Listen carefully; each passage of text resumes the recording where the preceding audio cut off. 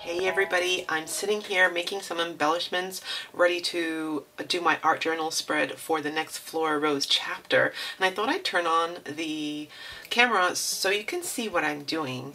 My next art journal needs to be steampunk. It is the requirement of the swap because my next art journal layout will be done in my swap partner's book. So whereas the last time it was in my book, so I could do whatever I wanted, this one has to conform to her theme of book, which she has chosen to be steampunk.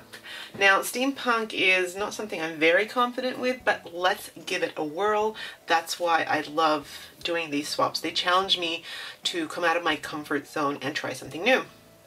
So I have two dies in my stash from Kaisercraft. One is this vintage clocks die and one is this Cogs die.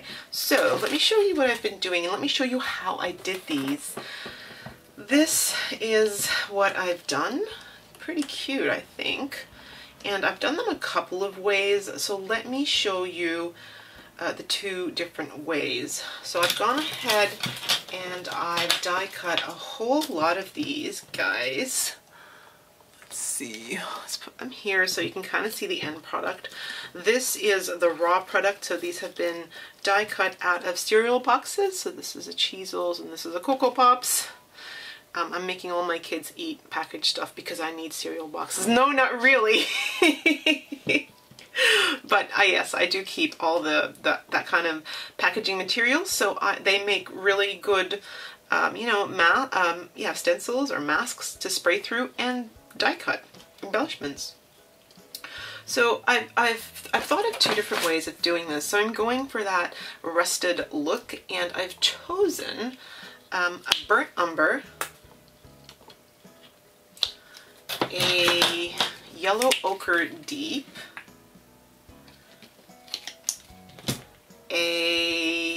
what is this? Raw umber, and this is copper, metallic copper, and this is a gold. Alrighty, so all these beautiful rich colors.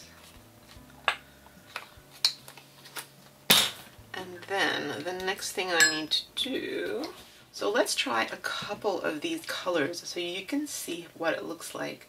So going with a really, really dry brush, I am going to first try this one here. This is the raw umber. It's quite a really dark brown. Now you can see what I'm doing there. So this is this brown. And by using all different kinds of browns, I think that it kind of, each cog will be a little bit different from the next, which is kind of cool, I think. This is the burnt umber, which is a lovely rich color. Now, of course, you can go ahead and use inks, ink up your die cuts. But I thought I'd use acrylic paint. Acrylic paint will sturdy them up even further. Now what I'm also doing is I'm doing this. I'm making it kind of rough, and even if you go between paints, that's not a bad thing because it just adds more dimension. Okay. Your layers are going to be, they're going to dry really quickly because it's just a light layer. So let's really quickly just move onto a couple here. I am leaving the coppers and the golds. Let's try a little bit of that yellow ochre here.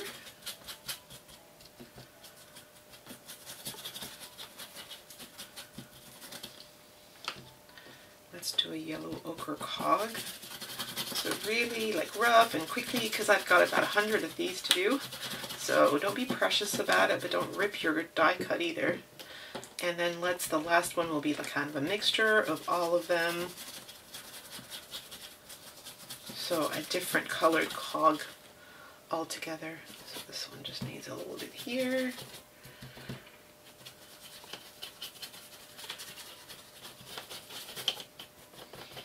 Cool. So we've got really quickly. We've got all these cogs. They look really good. Now, let's change brushes. And let's give these a quick zap to make sure they're super dry. All right, so see this really dark one here? I'm going to start with this one. And I just want to sort of touch this copper, and I want to like just tap. And just like that, this has given it a really lovely look.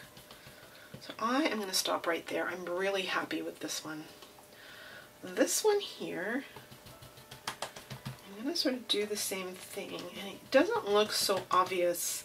That yellow ochre combination with the raw umber gives it a kind of off look. So if I were to add the gold, it's going to be even worse, right? Because it's an even lighter than bronze. So what I'm going to do, I'm just going to quickly heat this. I'm going to come in with my Distress Oxide, and this is peacock feathers. And just making sure that this is dry, I'm going to touch the edges here really lightly, and maybe just in that middle there. That's good. So, and just like that, it goes from being just this dull to this really great kind of patina looking something that's a bit white, so you can have a look. So that one compared to that one, two really different looks, and they're really great. So I'm going to go ahead and just kind of do a combination of each of that. Now I could choose to come back and add a little bit of that dark brown, that burnt umber to the edges. And then what I'm going to do is, with the gold this time, I'm going to really quickly tap around the edges. That if you add quite a big dollop of gold or of acrylic paint, and so what I'm doing here is really laying that thick blobs of paint, like not just a thin dry brush, like a blob of it. It's really thick on the edges or wherever you want to do it, and then you heat it up. I want you to cook it, like I want you to bubble it and blister it, and I'll show you what that looks like. Alrighty. So I'll show you really quickly here. See how the edge here is all bubbled up? It actually creates such a lovely 3D texture, and it feels like it's a bit airy, so if you squish it down, it then becomes this textured element that I find really interesting, and it's very different to this flat looking element here.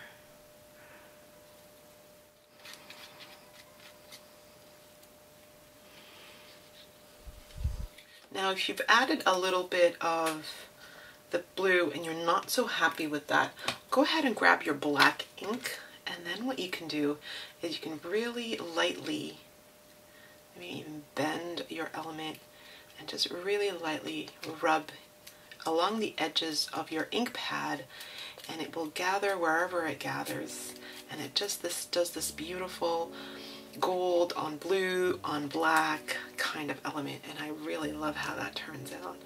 We'll do that again here. So this one can just be a brown and gold kind of rusty looking thing on the edges. I really kind of feel that it needs maybe a little bit of this.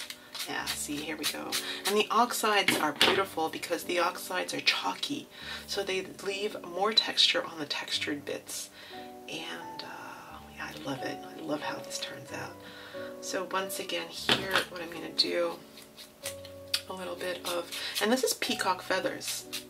Did I say that? I'm not sure. A little bit of peacock feathers with a little bit of gold and copper on this one, and then we'll add some black as well. And that just transforms it so wonderfully. This is just an ugly matte, like copper brown. I'm going to leave it like this. It's so different. This is a golden brown, and I'm just going to do the same thing. Try to get some of that black on the inside. It's just grungy, and really love how this looks. So this is the first lot I want to I'm going to come back and show you a second technique of what I did. So for this next technique, I want to show you what I've done. I'm using two products here. One is UT, which is ultra thick embossing powder, and this is a clear, and this is basically embossing powder, but not fine, large particle embossing powder. And the other product I'm using is this one. So this is Color Tricks Bronze Gold, and you're supposed to mix it with varnish and do a dry brush on whatever you need to do, but I like to use things more than just for their intended purposes, so I'm using it here today. Now you've got two options. You can work on just your normal cereal box, or you can go ahead and paint some existing and do it that way. But let me just show you that it works beautifully without pre-treating this. So go ahead and grab your die cut and go ahead and apply your Versamark. All right. And then what I have here on the side is I've put some UT down, and I'll do a little bit more for you so I can show you how I arrived at that consistency. So this is just a mixture of both. So I add just a little bit, and then I add some of this bronze gold, and it's a really fine powder, and it's full at the moment, so it kind of just tumbles out. Now if you just use some kind of mixing, it kind of looks like cinnamon, to tell you the truth. And I'm just going to fold it in here, and you've got this beautiful kind of large particle bronzy looking thing. And what I'm going to do is simply pass this through it on this side and on this side, and I'm going to do that. I have a little container here, and I'm just going to heat emboss this. So at this stage, you'll have areas that are raised and some areas that are flat. Now the areas that were wet and took up the thick particles of the UT will be quite puffy, and I don't know if you can see them here, but you can see this area here is quite puffy and thick, and this one's quite flat. So then just wait for this to cool a little bit, and then go one by one at this stage and just press this back into your Versamark. And I mean, look how filthy this thing is. And then pass it through the particles, and then quickly heat it. Now when this is good and heated and still really hot, I want you to pull it out, and then really quickly, I've got a rubber stamp here, a red rubber stamp, and I'm going to press that down while it's hot so that it like imprints like a wax kind of seal. It imprints into the puffy golden molten, or in this case I guess bronze, and you'll get something that looks like this. See how here it's all molten and it hasn't melted, but here it has. You can go ahead and redo that if you like and get that imprint to go all the way around, or you can just leave it half-half. Then at this stage, what I would do is I would grab my peacock feathers and then go around here.